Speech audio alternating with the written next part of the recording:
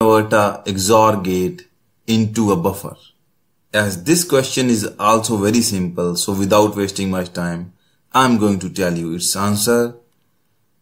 In its answer, if you tie one of the input of XOR gate to logic 0, then this circuitry will start acting as a delay buffer.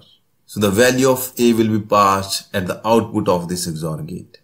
And even it is quite clear from its truth table, as I have tied the value of B to logic 0, and A can be 0 or 1. So when both A and B are 0, output is 0. So that means the output is equal to input A. When A is 1, output is again 1. So output is always equal to the input A.